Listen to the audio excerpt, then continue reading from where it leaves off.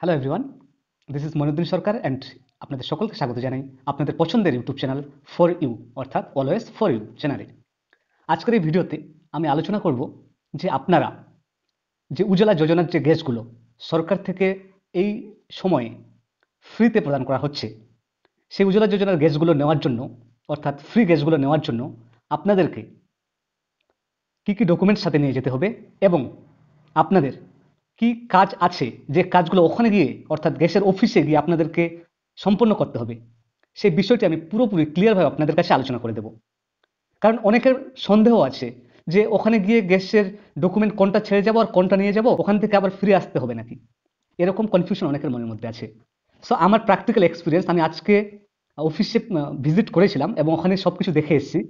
দেখার পরে আমি ভেবেছি যে আপনাদের কাছে ঠিক এই ভিডিওটি নিয়ে আসবো এবং এই রিলেটেড অর্থাৎ সরকারি গ্যাস বুকিংয়ের জন্য বা সরকারি গ্যাস পেতে আপনাদেরকে কোন কোন ফর্ম ফিল আপ করতে হবে, সেই ফর্মগুলো আমি একে একে ফিল আপ করে আপনাদেরকে দেখিয়ে দেবো। আপনারা যারা আমার আগের ভিডিওগুলি দেখেছেন, যেমন রেশন কার্ডের যে ভিডিওগুলি আমি করেছিলাম, 4 নম্বর ফর্ম, 5 নম্বর ফর্ম অর্থাৎ নাম সংশোধন বা কারো রেশন কার্ড হারিয়ে গেলে কোন ফর্মগুলো ফিল আপ করবেন, এই ভিডিওগুলি যারা দেখেছিলেন তারা আশা করি সেই প্রবলেমগুলো তাদের আমার ভিডিও থেকে সমাধান করে নিতে পেরেছেন।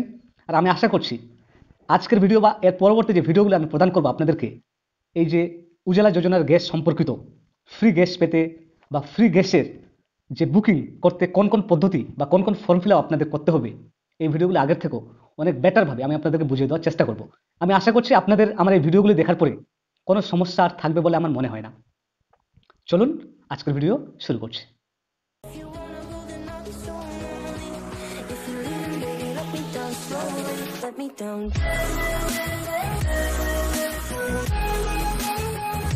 সবার প্রথমে আপনাদের অ্যাকাউন্টে যখন সরকারি দামটা অর্থাৎ গ্যাসের যে দাম আছে, গ্যাসের যে মূল্য আছে, সেই মূল্যটা যখন আপনাদের অ্যাকাউন্টে ঢুকে যাবে, যেটা যেমন এ মাসে আসে 843 টাকা, সেটা প্রত্যেক মাসে চেঞ্জ হতে পারে।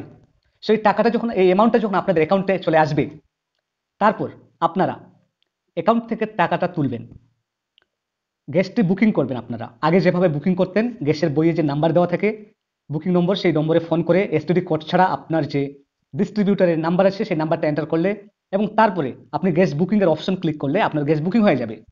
এবার গ্যাস বুকিং করার পরে আপনারা যখন গ্যাসের অফিসে যাবেন, তখন আমি যে ডকুমেন্টগুলো বলছি এই ডকুমেন্টগুলো অবশ্যই সঙ্গে নিয়ে যাবেন।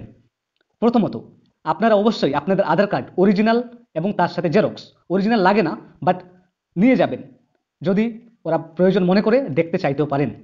সো অরিজিনাল এবং তার সাথে অরিজিনাল আধার কার্ডের জেরক্স, এই দুটো, এবং ব্যাংকের অ্যাকাউন্ট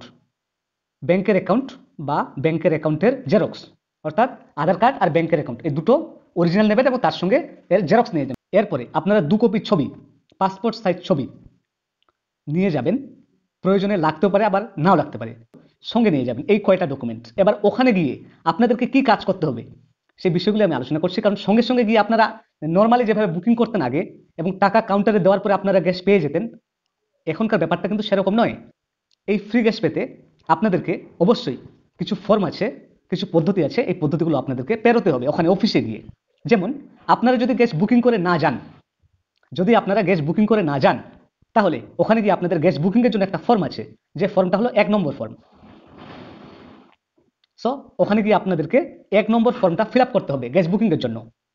এবার মনে করুন আপনার গ্যাস বুকিং আছে, এবার আপনি গ্যাস নেবেন। সো গ্যাস নেওয়ার জন্য আপনাকে একটা ডিক্লারেশন ফর্ম আছে এবং এটা হচ্ছে কনফার্মেশন অফ রিফিল ডেলিভারি, এই ফর্মটা 2 নম্বর ফর্ম। আশা করছি দেখতে পাচ্ছেন 2 নম্বরটা, হ্যাঁ 2 নম্বর form, confirmation of refill delivery বলে একটা ফর্ম আছে। এই ফর্মটা আপনাকে ফিল আপ করতে হবে। অর্থাৎ আপনি যদি বাড়ি থেকে বুকিং করে যান এবং বুকিং ওটিপিটা বা বুকিং কোডটা যদি আপনি নিয়ে যান, তাহলে আপনাকে 1 নম্বর ফর্মটা ফিল আপ করতে হচ্ছে না, কিন্তু আপনাকে 2 নম্বর ফর্মটা ফিল আপ করতে হচ্ছে। 2 নম্বর ফর্মটা আপনাকে ফিল আপ করতেই হবে, আপনি বুকিং করুন আর না করুন, কেননা 2 নম্বর ফর্মটা হচ্ছে, এটা হচ্ছে রিফিল যে ডেলিভারি নিচ্ছেন সেটা হচ্ছে আপনার confirmation of refill delivery. So 2 নম্বর ফর্মটা আপনাদেরকে ফিল আপ করতে হবে ওখানে গিয়ে। এবার আরো যে ফর্মগুলো আছে, যেমন মনে করুন যে আপনি ব্যাংকের অ্যাকাউন্ট চেঞ্জ করবেন, ব্যাংকের অ্যাকাউন্ট চেঞ্জ করার জন্য আপনাকে 3 নম্বর ফর্মটা ফিল আপ করতে হবে।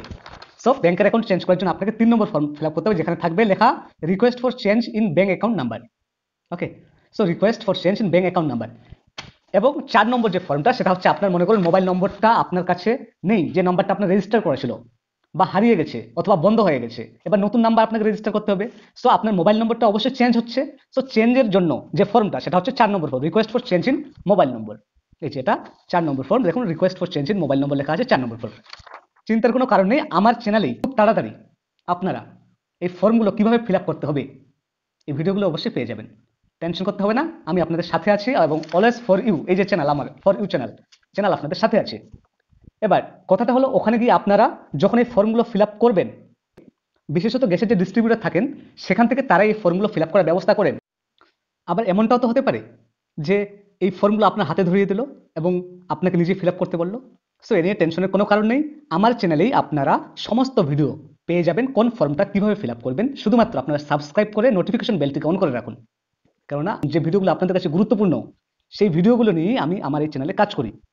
এবার কথা হলো সেখানে আপনারা গ্যাস বুকিং এর ওখানে গেলেন, আপনি বাড়ি থেকে বুকিং করে গেছেন বা ওখানে গিয়ে বুকিং করলেন এবং 1 নম্বর ফর্ম ও 2 নম্বর ফর্ম, যেটা 2 নম্বর ফর্মটা বলেছি সকলের জন্য, 2 নম্বর ফর্মটা যেখানে আপনি কনফার্মেশন অফ রিফিল ডেলিভারি, অর্থাৎ আপনি যে রিফিলটা নিচ্ছেন, যে গ্যাসটা নিচ্ছেন, খালি ট্যাঙ্কি দিয়ে ভর্তি ট্যাঙ্কি নিচ্ছেন, সেটার কনফার্মেশন। এবার আপনি এই দুটো ফর্ম ফিল আপ করার পরে আপনাকে চলে যেতে হবে তাদের যেখানে রিসিপ্ট সেকশন, অর্থাৎ আপনার যে গ্যাস বুকিং হয়ে গেল আপনার বা বাড়ি থেকে বুকিং করে গেছেন, সেখানে আপনি একটা রিসিপ্ট পাবেন। এবার ওই রিসিপ্টটি নিয়ে আপনাকে চলে আসতে হবে কাউন্টারে, যে কাউন্টারে আপনি এসে গ্যাসের যে দাম, সেই দামটা, সিলিন্ডারের যে দাম, সেই দামটা আপনি বা সেই মূল্যটা আপনি প্রদান করবেন। এবং মূল্যটা প্রদান করার পর আপনাকে সেখান থেকে একটা রিসিপ্ট দেওয়া হবে এবং একটা টোকেন দেওয়া হবে, যে টোকেনে আপনার সিরিয়াল নম্বর, গ্যাসটা কত নম্বর সিরিয়ালে আপনারটা আছে সেই সিরিয়াল নাম্বারটা থাকবে এবং আপনি যেখানে তাদের গ্যাস ডেলিভারি, মানে যেখান থেকে তাদের গ্যাস ডেলিভারি করা হয় সেখানে গেলে আপনারা গ্যাস পেয়ে যাবেন।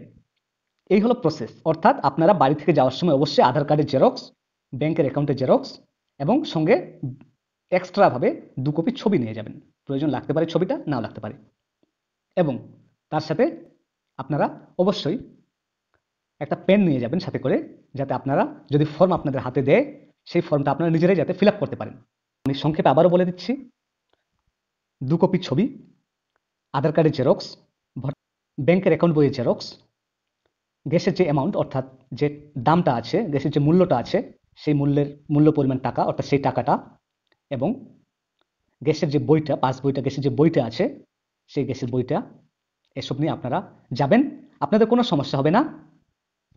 আশা করছি ভিডিওটির মাধ্যমে আমি আপনাদেরকে যেটা বোঝানোর চেষ্টা করেছি, মানে আপনাদের মধ্যে যে সন্দেহ ছিল সেই সন্দেহটা দূর করতে পেরেছি।